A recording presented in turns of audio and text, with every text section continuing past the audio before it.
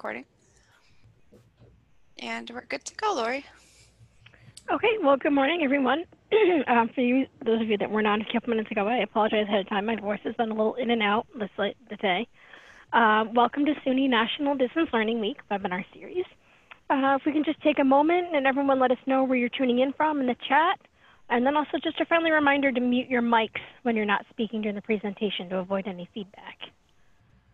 So does anyone want to introduce themselves?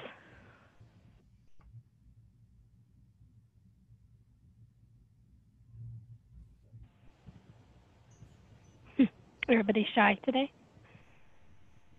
Well, that's okay. You know, if you want to take a moment when we're speaking or when Robin and everybody are speaking, just put a message in the chat. We'd love to hear from you. National Distance Learning Week is celebrated annually to generate greater awareness and appreciation for distance learning while recognizing leaders and best practices in the field. We aim to showcase the expertise of professionals engaged in the day-to-day practice of distance learning. As I said, my name is Lori Palmer. A little bit of background, I work for Open SUNY Support Services. And on behalf of the Open SUNY team, I'd like to welcome you to this showcase webinar as part of the National Distance Learning Week. And we do have, hi, Catherine in the chat there. Today we are pleased to host Robin Sullivan from the State University at Buffalo. And Cherie, I apologize if I'm going to say your last name wrong, Cherie van Putten from Binghamton University, will be sharing about the Exploring Emerging Technologies for Lifelong Learning and Success MOOC. And then Robin is an online learning librarian with the UV Libraries. She has been recognized through a SUNY Faculty Advisory Council on Teaching and Technology. That's the FACT2 Excellence in Instructional Support. And she's also the recipient of 3 Open SUNY Effective Practice Awards. And she earned the SUNY Chancellor's Award for Excellence in Professional Service. Cherie is an instructional designer for the Center for Learning and Teaching at Binghamton. She holds a master's degree in adult education from Penn State University. She served as co-PI on both the Tools of Engagement Project, On-Demand Discovery Learning Professional Development, and the MTech MOOC. That's the Emerging Technologies for Lifelong Learning and Success. And then I see that Aaron put a link to the MOOC here. Cherie is also the recipient of 2 SUNY Faculty Advisory Council on Teaching and Technology Excellence in Instructional Support Awards and 2 Open SUNY Effective Practice Awards. So on behalf of the Open SUNY team, thank you for joining us today and sharing what you know. Robin and Cherie, you want to take it from here? Sure. Thank you very much, Lori. So today we will talk a little bit about the Exploring Emerging Technologies project. And Cherie and I are happy to answer your questions here during the session or to follow up with us afterwards. Our contact information will be in the final slides. So next slide, please. Thank you, Aaron, for putting the URL into the chat. This is very important if you want to follow up with the project afterwards. It's a very short URL, just suny.edu/emtech. And the project is targeted to learners of all types. The main target audience is higher education students, faculty, and staff. And it is also very appropriate for anyone in today's society who wants to keep current with the rapidly changing technologies. We all know that something that is available today could easily change, be improved, go away by tomorrow. So to be a lifelong learner in today's society, you need to be able to transfer your learning from one technology to another and find different learning tools and resources to meet your particular needs at any particular time. Next slide. The project is in 2 different parts. It has a long name, so for short we call it EMTech MOOC, and that is also the hashtag. So if you do a search in some of the social media tools for MTech MOOC, you will find some of the comments from people that have participated. A bunch of the participants have shared some of the digital badges that they've earned and some of the artifacts that they've created. But basically the 2 parts to the project, one part is a Coursera-based MOOC, MOOC stands for Massive Open Online Course, and the course is discovery learning. Main idea is to be able to explore and reflect on the innovative and creative uses of emerging technologies. The MOOC is also our supportive learning opportunity. We have a discussion forum that is where participants will share the work that they're doing throughout the course, and myself, other mentors, other facilitators in the course, other participants then use the discussion forums to provide additional resources, additional encouragement, and ideas for participants to explore further. Next, please. So the MOOC is separated into 5 different modules. And the very first module talks about lifelong learning, and it's important to being a positive member of the 21st century. And the other modules cover the 4 C's of 21st century skills. These skills have been identified through ISTE and also the National Education Association as the most important skills that are necessary for today's employers. So those skills are communication, collaboration, creativity, and critical thinking.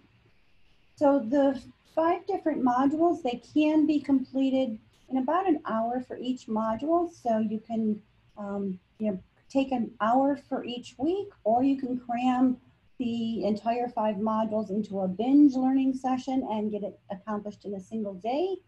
And if your learning is something that you want to extend and do some deep exploration, you can extend it out and make the deadlines within those modules meet your needs. So if you wanted to complete a module each month, or you needed to complete a couple activities and get back to it at a later time, it's all very flexible.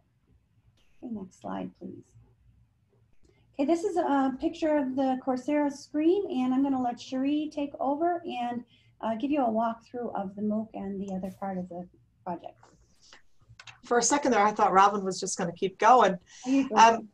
Anyway, this would be this is actually week 2 of the MOOC, just so you know where we're starting from here. And this week would be communication and collaboration, and you would start out with a reading, which basically just situates you into what you'll be talking about that particular week. And then we have videos, and we keep them short. And then there'll be some reading, maybe some optional activities that they could do. But then there would be a discussion prompt where they would learn about the big activity for the week. And actually that would be creating or searching MTech Wiki, which is the other part of the MOOC, and finding a particular tool or resource to use to communicate and collaborate better with others. And then they would create an artifact and put that in their e-portfolio and then discuss it with other members of the MOOC. And then there would be a quiz at the end, but this quiz basically just makes sure you've done everything in order to complete that particular module. And if you want to move to the next slide. And then this would be the MTech Wiki. So from the MOOC, you would go to the wiki, and then the wiki has, Robin, how many resources are there now? About 300? Actually, I think we're getting about 370. Is that our last count? Okay, so there's a lot of resources in there, and they're organized according to what particular unit you would be in. And this can also be used like as a standalone resource as well. So here we are in the wiki, and you can see along the middle of the section in the blue area, there's lifelong learning, communication and collaboration, creativity and critical thinking. And those go along with the first 4 modules of the MOOC.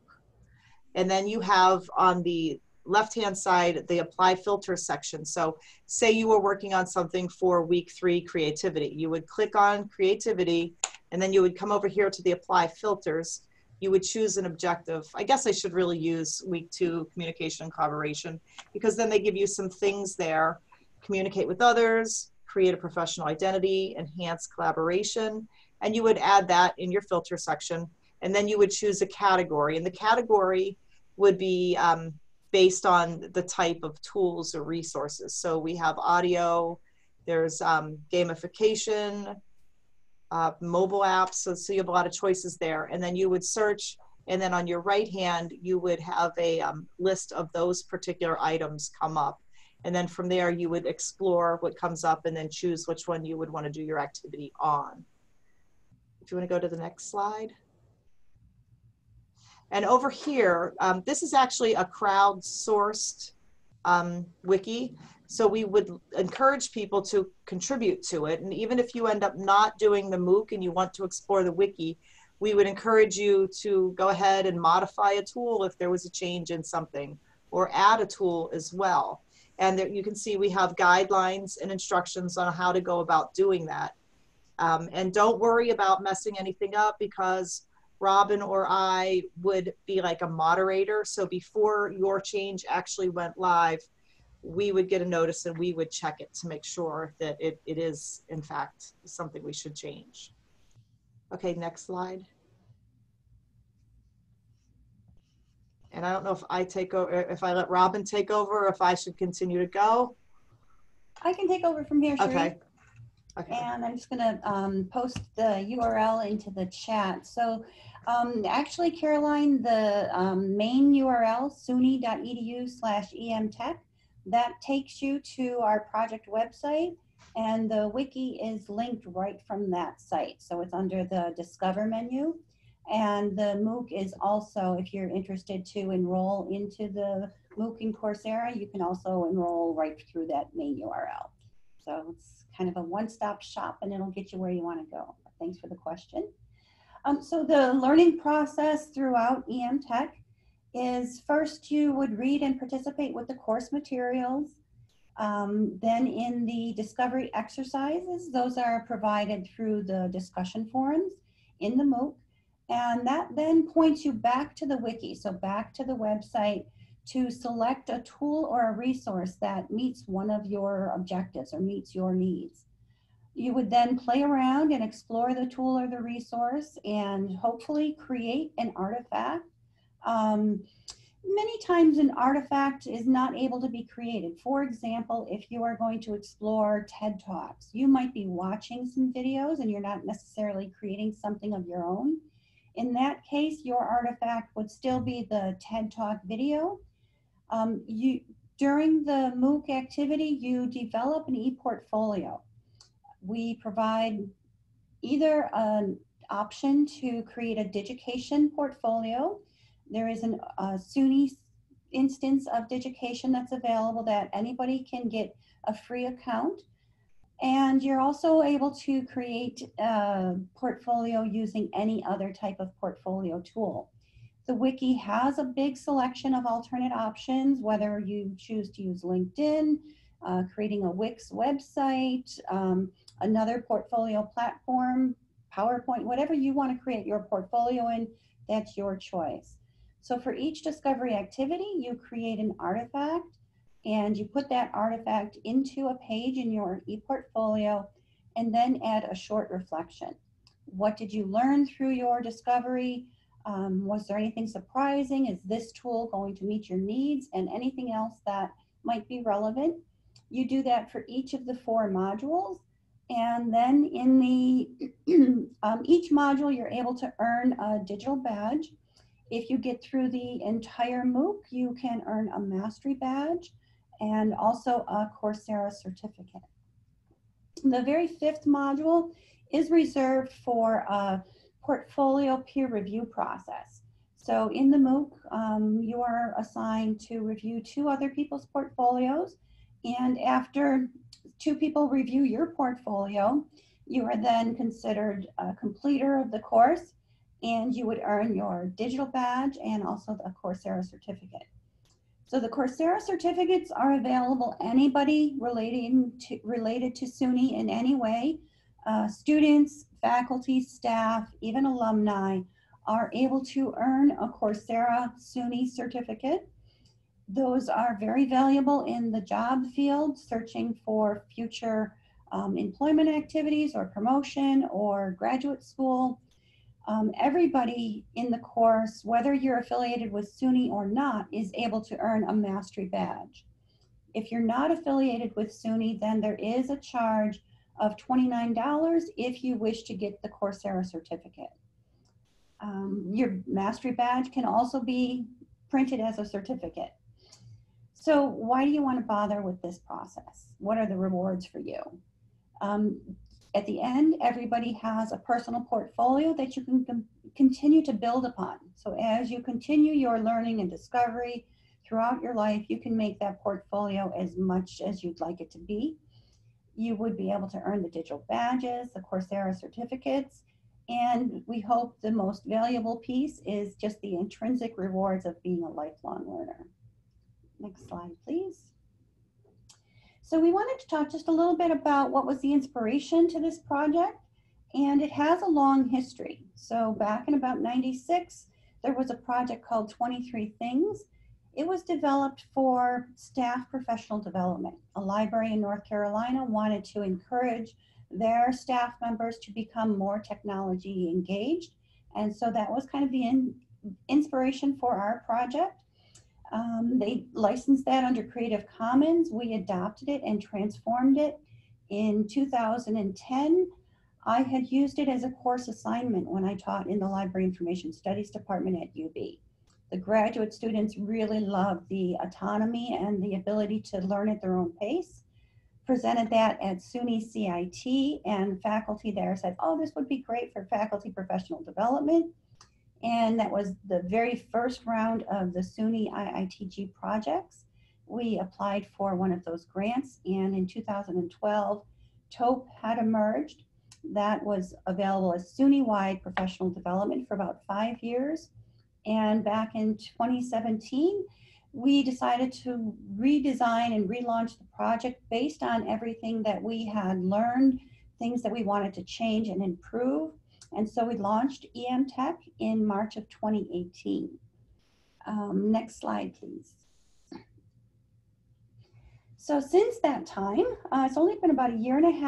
We have participants from over 150 different countries, a total of visitors that have been at the project are 4,685, and 111 completers. And I would like to say Lori, who is our moderator for this session, is also one of the completers. Thank you, Lori. So it was really fun to talk with people throughout the world.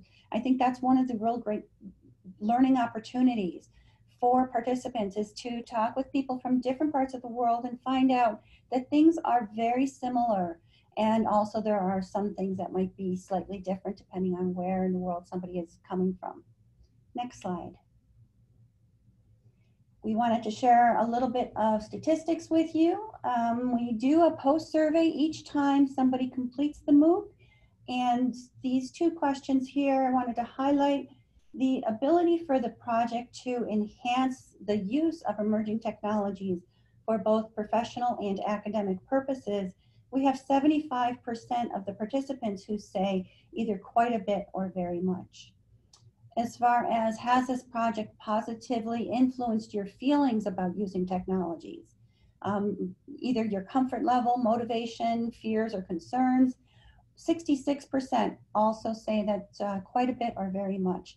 That's a big part of the reason why we're trying to put this project out there, just to get the idea that you can learn how to use technology tools, and no matter what level you're at, you can become more familiar with what's out there. Next slide. So the Tools of Engagement project that we have done a lot of research on, we've had some graduate students who have helped with some qualitative research. We've gone through the summary posts from all of the participants, and these couple themes have emerged. So one of the themes is that people that talked in their summary posts, that they have immediate use of the technology tools or definite plans to use them or to implement the tools. Another research theme that we found is that there is an expressed desire to continue to learn. So people are continually going back to the wiki as a resource. It can be accessed without going through the MOOC. And we do see that the Google Analytics kind of supports that people are making a lot of use of these tools. So whenever you have a need to create something, go to that wiki, pull down your objectives and pull down the type of tools that you're interested in learning, or just use the search field. And it's a great resource right on its own.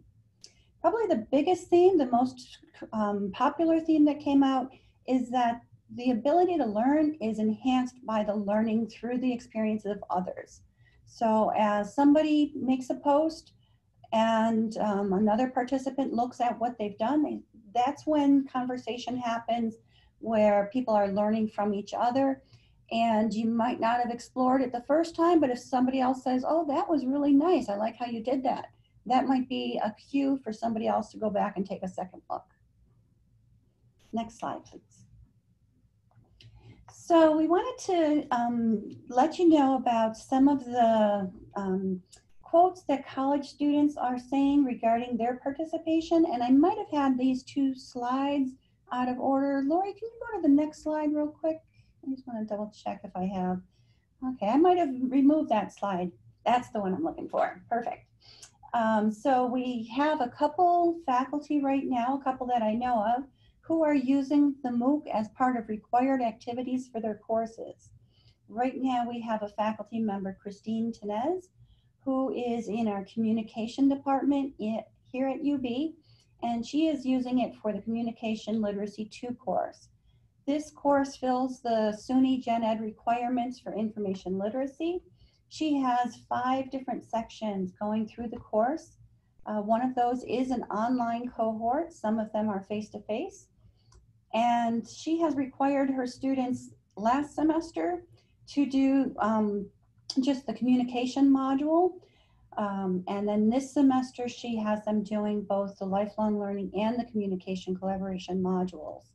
The students are very active in the MOOC, and a couple of them have voluntarily gone and finished the entire MOOC so that they can earn their mastery badge and their Coursera certificate. Another faculty that we have in the MOOC right now is Dr. Kathleen Gradle. Many of you are familiar with Kathy. She is a very renowned faculty from SUNY Fredonia.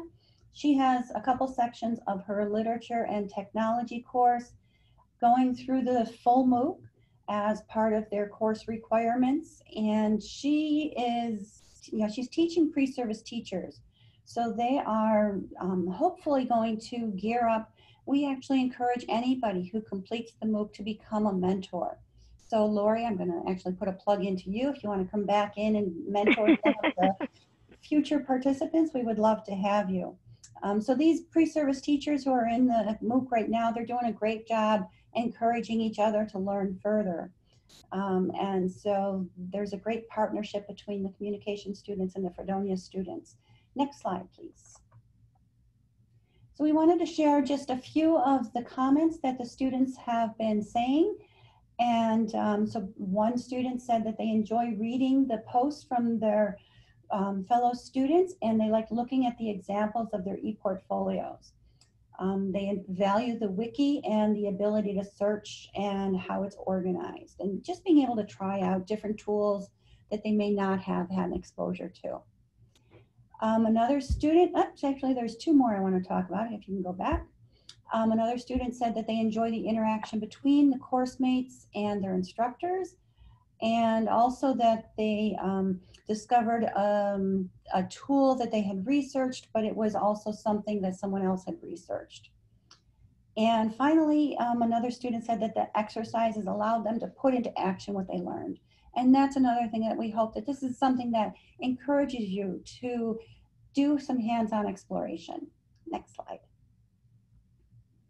So we just wanted to reiterate the URL for the course, and we encourage everybody on the call and all of the listeners on the call in the future to just go to the suny.edu/mtech website and consider exploring one of the technologies and one of the discovery exercises. There's some exercises that are right on the website too. So I think that's our one more slide is gonna allow us a few minutes. So actually, this slide has a bunch of links, and I will, you can find these linked from the SUNY website, the MTech website. If you wish to share this announcement, we actually hope you will share this announcement with your colleagues. There are flyers on the site, some small takeaways, a video trailer, all kinds of information to share among your campus and to students, faculty, friends, staff, whoever. So I think that's now our last slide. We have a couple minutes for questions, and Cherie and I are definitely available to stick around for a couple minutes if anybody has any additional questions. I hope that somebody comes up with 1 or 2 questions for us. Well, I don't know about a question, but I will add, thank you for the shout out. I did complete the MOOC last year, and it really was a great experience. And I've actually bookmarked the wiki from then, and I do go back and refer to it every once in a while. I just finished my master's degree in June, and more than once I went back to try to find some type of tool that I needed to complete a task. And I didn't want to just do the same old, and it really helped me to, you know, learn something new and learn about all the different options that were out there. But I really appreciated the discussion amongst everybody. We would have like weekly discussions amongst ourselves about the different tasks, and I think that was, I mean, the wiki was great, but I think learning from my fellows was just fantastic. Well, thank you, Lori, very much. We loved having you, and it's great to hear that you continue to make use of the wiki resources. And remember to add to the wiki resources as well. Definitely, it's still growing, and we still, you know, there's billions and billions of tools out there, and so, you know, being able to rate the tools is something else that the wiki allows. So the better tools kind of raise to the top. So when you're trying to figure out what's the tool out there that's going to help me do what I'm trying to do, you can go to the wiki, sort by popularity or sort by the most rated, and you'll be able to find something that will help you. Susan, I really do hope you can encourage some of your faculty to participate. If you would like any assistance with that, certainly reach out to Cherie and myself, and we can help you do that. What campus are you from?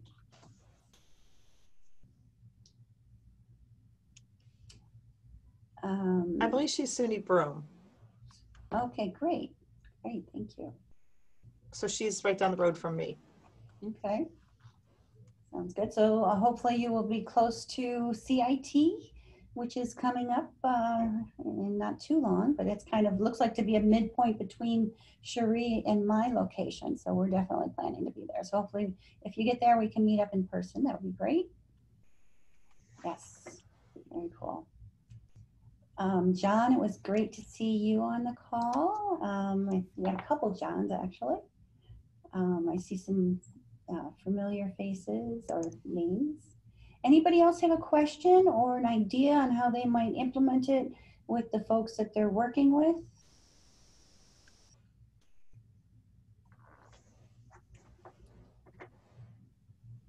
So we are at the time, so I don't want to keep you longer than we said. But Caroline had a question about course completion of MOOCs. And the completion rate is not very good for MOOCs in general. But the one thing you have to remember is people a lot of times will come in and out of MOOCs and they'll use them for what they need. And then they might not complete the whole thing. They'll just get the pieces that they want out of it. So more people get mileage out of MOOCs than what you see when you look at the completion rates. Yeah, so our completion rate, I'm not sure exactly what that is. We have 100 completers, and you know, I think it's about a little bit more than 2,000 who have been really active participants. So whatever, that's a pretty low number.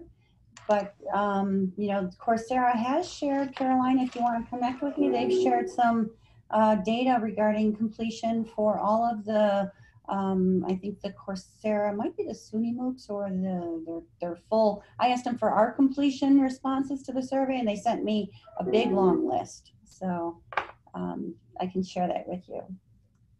So great. Thank you very much, everybody, for your time. Thank you, everybody. Okay. Wonderful. So thank you very much, Robin and Cherie, for sharing with us today. Today's session was recorded and will be uploaded to our YouTube channel. You can access all of our webinar recordings and resources at the URL on this slide, and I will also share that here, unless Erin did you just beat me to it. Additional activities are happening around the globe for National Distance Learning Week, so we hope you'll take a look at the U.S. Distance Learning Association's lineup. Other than that, we appreciate your participation today and hope to see you at another event. Have a good day, everyone. Bye. Thank you all. Bye. Bye.